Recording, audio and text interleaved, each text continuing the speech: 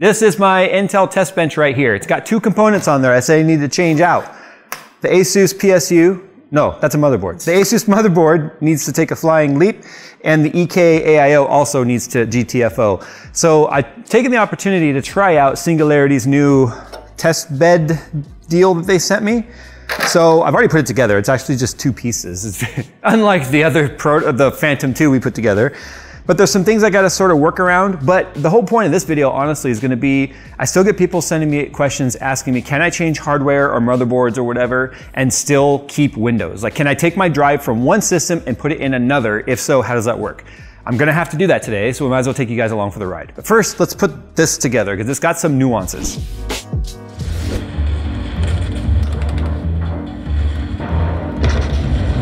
Hey, Jay. Jay. Jay.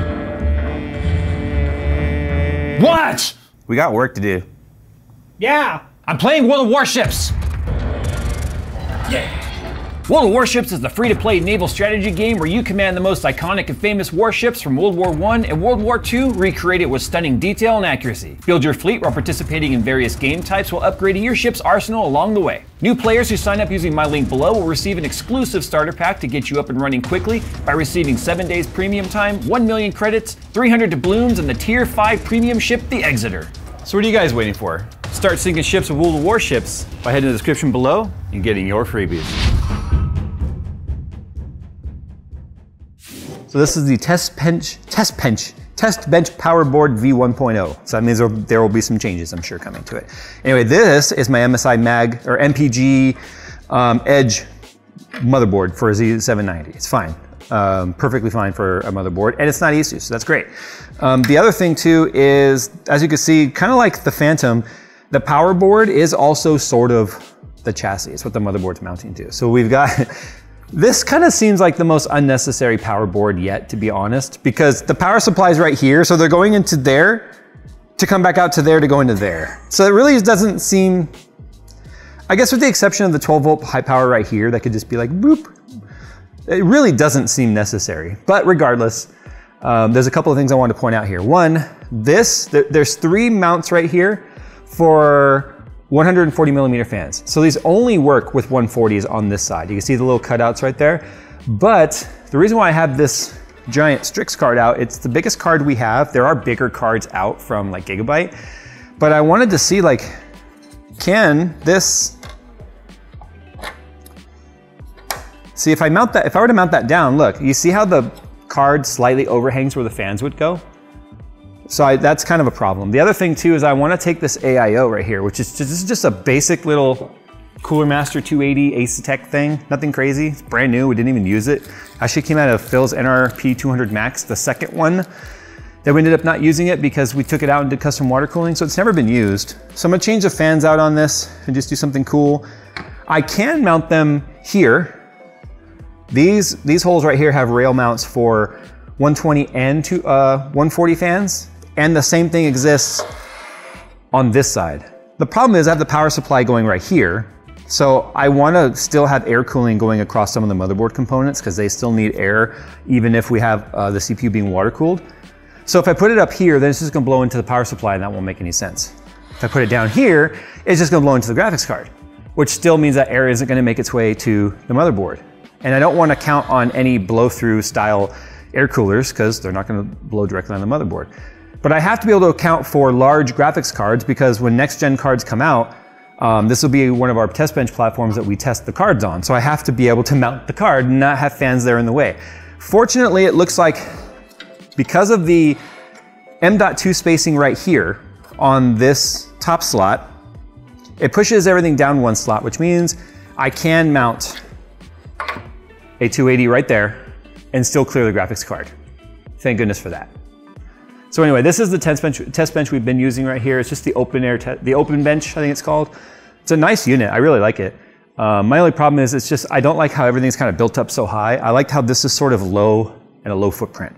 So I gotta transfer basically just the drive and the power supply and the CPU out of that into here. But if we want to test graphics cards, and especially next gen cards, and not have them be bottlenecked in any way, I'm probably going to have to move to 14th gen. So I might just grab a 14900K and throw it in here. But with that said, the last thing too is, since none of this is actually mounted down, the bottom of the test bench does have a giant opening, as you can see, to reach the back when it comes to mounting things to it. It's a couple of extra mounts on the bottom of this thing. I'm not even sure what they are. All right, the other thing I need to do is take this power supply off here and see if the cables they sent work with the HX PSUs. I know that Seasonic is an ODM for Corsair for some of their power supply lines, but I think it might only be for the HX stuff and not the RX or RM power supplies, which is why it didn't work with the other one with the small Phantom 2. So let me get this off of here real quick and then see what we got. So yeah, I don't have any Seasonic based PSUs that I can use their sleeved cables on, so that's fine. I'm probably honestly not gonna even use the power board on this. It's unfortunate. I could change the power supply later if I want to, I guess, but I'm just gonna have them run from the PSU to the areas they need to be, you know. It's a test bench. It's not a full-time build, so it really doesn't matter. Like, I mean, I guess I could do that or something with it. Maybe I'll just do that. Yeah, maybe I'll just do that. Because I'm not putting anything on this side, so I can just have them all like zip tied back here. But enough, we don't need to talk more about this build. The point is about the Windows process. So enough of this. This is just for the hardware junkies like me that get off on hardware and don't care about the rest of it. We'll now just fast forward the rest of this. Okay, it's assembled. So I had these fan grills, which are good here to keep me from, you know, sticking my fingers in there, but I only had two, so I could stick my fingers in those. So now I have crossflow going across the motherboard components, which I actually did not have in the other, well, I did, I guess I did. The AIO was blowing on it. Whatever, the AIO is way down here now. Fortunately, the highest point is in the tubing, and the top radiator rows are above the pump, so we shouldn't have any cavitation issues there. And as you can see, the Strix fits. And that's all we need this for. This card is this card has really just been relegated to the does it fit? If it does, then great. If not, then the thing's too small to fit a big card. So now I'm gonna take this thing out of here, and I'm gonna throw in a much more reasonable sized card like this one, the Founders Edition 4080 Super. I mean, this thing really just that looks even nicer because it's all black without all the stupid blue and red. So down right there, there's dip switches that for both fan and pump, you can switch between the motherboard input or the little knobs that are built into the board here.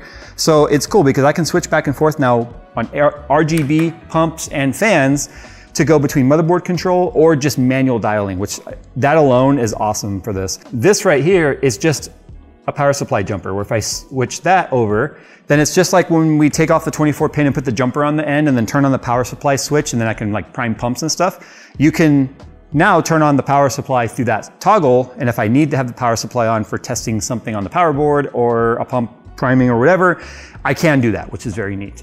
Okay, let's take this chunk of power station stuff into the office and see if it even works.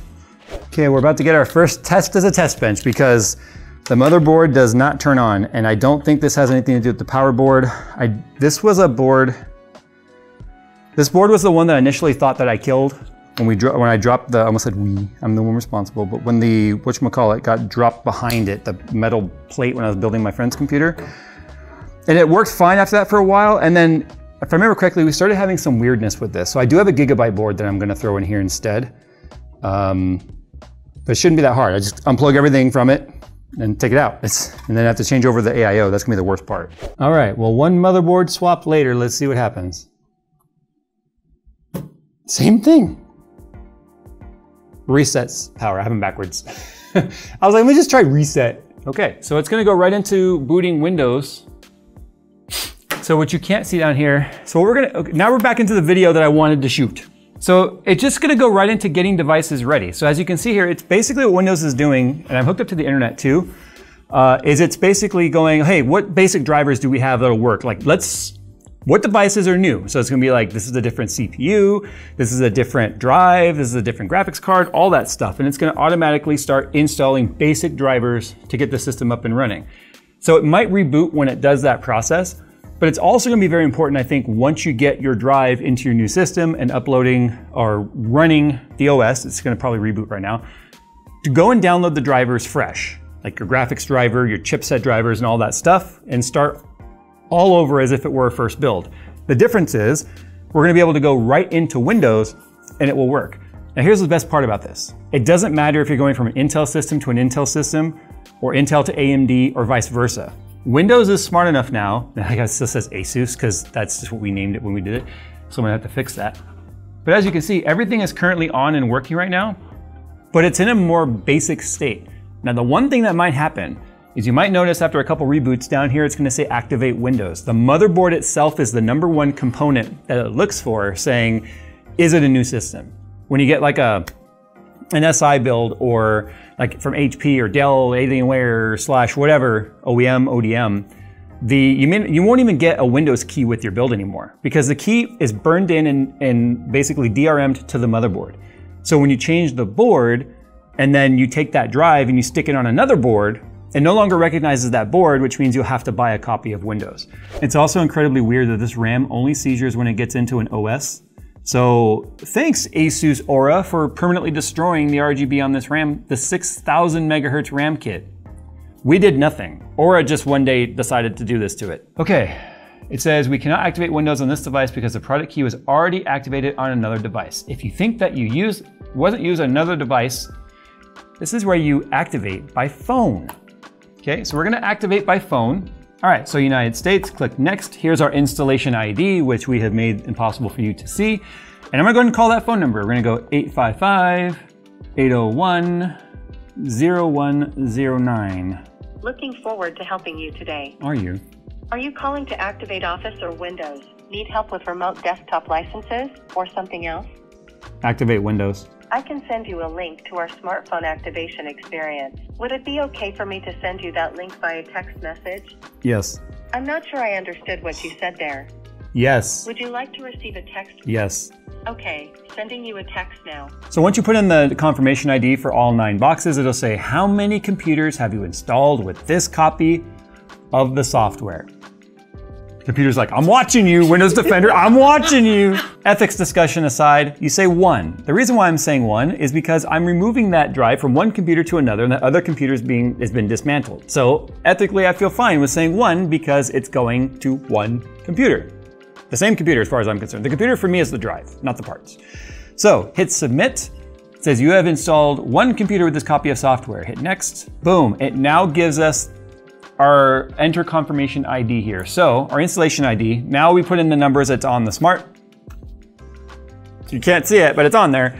So I put in those numbers and then we'll basically be done at that point. So it depends on where you want to get Windows from. There's lots of places you can get Windows from. I use legit copies of Windows. I just use the same key in my system that I'm keeping it on, and then when I change components, I just do this reactivation product and I process and I always say 1, because that activation key is not being used on more than one system at a time.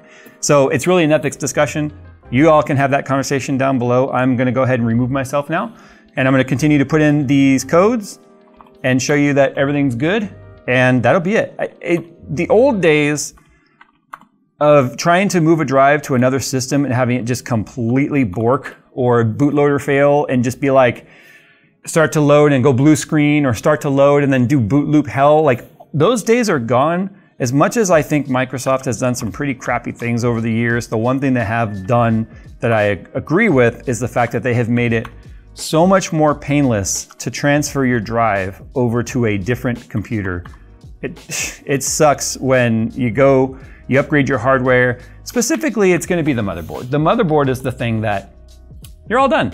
The motherboard's gonna be the one thing that gives you the biggest problem. And also too, the last thing we need to do, okay, so just to finish up our conversation right there, that's literally it. Take your drive, put it in another system, boot Windows, let it figure itself out, go in, reinstall your chipset drivers and stuff that come with your new motherboard, specifically the motherboard, maybe driver for your video and all that sort of stuff, maybe network cards or whatever, and then reactivate Windows. That's really what it comes down to. But the last thing I need to do here, which is the most important mod on the entire test bench, excuse me, threw up a little in my mouth with the thought of this, but it's convert it to RGB.